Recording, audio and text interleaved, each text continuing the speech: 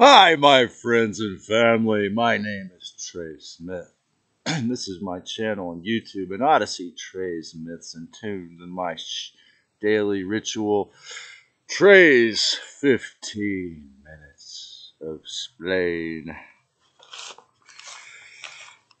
Today, my discussion is called the cremation and resurrection of care.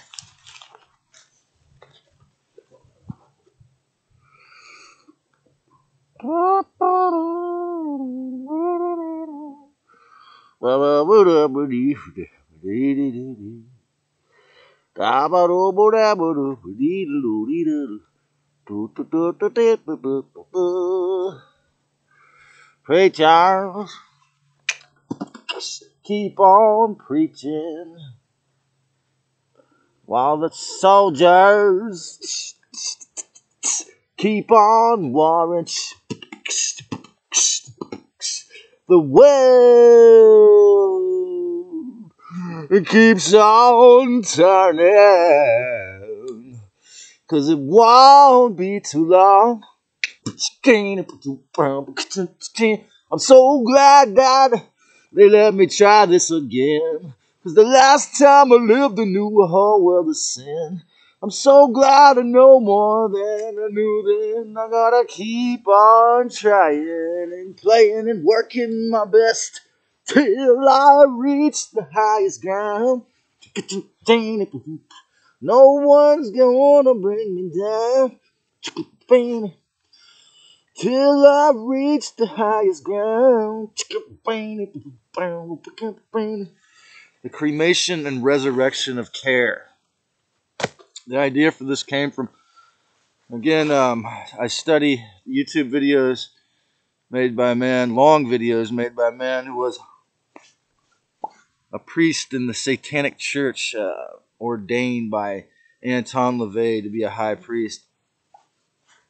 And so he was speaking about the Bohemian Grove ritual here in several counties over above San Francisco, California, where these big wigs, the same guys, surely, some of the same guys who orchestrated the lockdown and forced you all to take the shot and all of that, well, they do a ritual in their private Bohemian Grove club where they worship the Moloch that Alex Jones began his whole career of sharing information with, breaking in there and doing a top secret investigation. And this one ritual they do is called the cremation of care, or the death of care. So the idea is that they burn something, I don't know, or whether it's a small animal or whatever, the effigy, and the idea of the ritual is it burns away that they care about anything, the idea of care, that they have any sense of care. It's a satanic ritual that burns away their sense of care, right? So what I'm saying is that I have to teach, and many, many more people are going to have to teach the resurrection or the resurgence or the revival of care, human care, actual human care, not this fake altruism, covert Illuminati, blood rituals, international experiment, nanobot sacrifice. No, the actual recreation or resurrection of care, human care. The mainstream media, Disney, sitcoms of all stripes, they teach irreverence. Okay, as I've said in my previous broadcast, they train people to have a sense of sarcasm towards celestial truths. It's just a covert mind control in your face. But always remember, evil doesn't care. Evil doesn't care. Has no care, no sense of care. Humans Humans must live. Humans must surf. Humans must cruise. But evil is that force that says, halt. You don't have the rent. Halt. You don't have the tax. Halt. You don't have the permit. Halt. You're not in the club. Halt. You're not wealthy. Halt. You're not a woman. That's what some of the Craigslist ads around here say. Even though it's against the law, they still do it. This is collusion to mind control tyranny on the mind level, coerced. The acceptance of evil, as I've said before, and others, the Pollyanna New Age death cult, or as Mark Passio calls, the new cage, is this idea that, la-di-da, live and let live, allow evil to do what it wants, it doesn't matter, it's collusion, okay?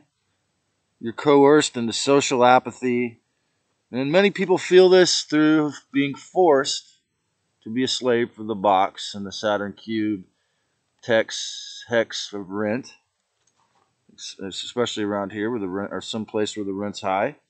This 3D survival dog eat dog. Again, it's a mind control religious programming of the deceitful ones, of the Rainmaker, the Decepticons. One spot, okay, like there's one place. It's either you or them. This is what every narcissist thinks. And again, the narcissist is on a suicide path because they're programmed by the deceiver, the archons, the demiurge to want to fight over everything and dominate. And so they can't actually ever come to peace because it's a subtle subconscious obedience. Social competition, okay? I don't care about you. I got to go to work. I got to pay my bills. That's all mind control talk, okay? Social competence. Caring about all, okay? It's the key is you have to care about everyone, everything, okay? You might not have equal respect that some violent psychopath or some meth head or some alcoholic. Sure, you're not going to want to share your aura, your physical space with them as much, okay, or whatever. You say hi, try to respect them in passing, but you know what? You can't deny their humanness 100%, or you're going to endanger yourself more. So that's social competence, caring about all. Care is the soul's truth, okay? This is why they have to do this ritual, because even the most darkest 1% criminal, they have to do these rituals because inherently humans care. Most of them care, okay? They have to burn off their care because, and this is why I have to be a force, or the part of the harmless force of the reinstatement, the revival of human care. Because this is the only solution, not violence, not cowardliness, not go along to get along with the dog eat dog bullshit. No. I've had to care about people when they were about to kill me, mace me. This is the key. This brings the peace. The care brings peace back. It's real. It's not fake like all the satanic stuff. Apathy is the enemy. I made this up years ago. Remember that. Apathy is the enemy. It's a good cliche, a good meme for you. Asceticism, or living in a tent, it actually obviously implies not just courage, but the actually not caring what Saturn or Satan wants, or being able to have the faith to transcend it. Again, it's a little bit terrifying to me to think, unless I move this tent to another county or state or somewhere else in this county, that it would be like giving up my children and my responsibility, But that's one of the reasons I do this, because I want to share the fact that it's possible to be free as much as you have that faith, and to the last moment. Look, people, the laptop computer for me is the evidence of the end of slavery. Okay, why? Because of gnosis. Because free energy. The laptop, you can recharge the battery, has free energy, and you can learn about how to to run solar panels. You can learn about Tesla's inventions and even probably how to build them. There's probably people who put blueprints, if you got the money to go buy the parts at the hardware store, the electronics store, to build free energy machines off somewhere on the internet. Not on YouTube, but there's plenty of videos on YouTube where people discuss that they have done it. So, again, we're allowed to talk about it and tell you the truth. 0 point energy is a reality, and that's really the truth. If you want to know why I'm procrastinating. I want to kick my ass to get a hybrid car, but I procrastinate. So I just don't want to contribute to the infernal combustion deal at all. And David Wilcock was talking about, he was going to have a company doing it, but again, I'm pretty sure that they're trying to terrify him out of it. He broke up his marriage after a few years, and okay, so Wi-Fi to me, Tesla.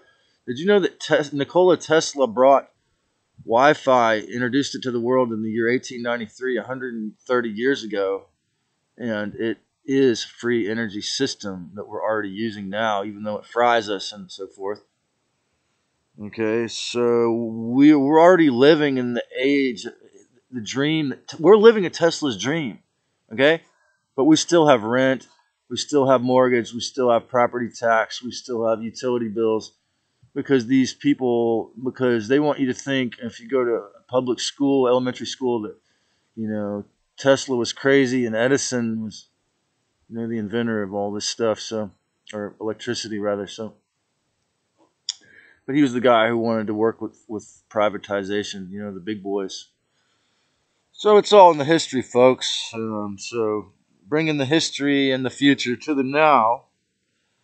Like I say, to create freedom, I want to, like as Mark Passius said, morality brings freedom. So I'm here to help bring human care back. And again, to show how I've healed my own body and my own subconscious, even partially in some ways, fully in other ways, through care, through self-respect. Okay?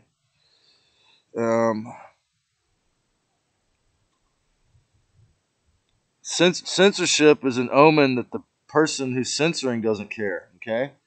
Now, again, they might have been threatened had death threats or bribes or jail threats. Of course they did.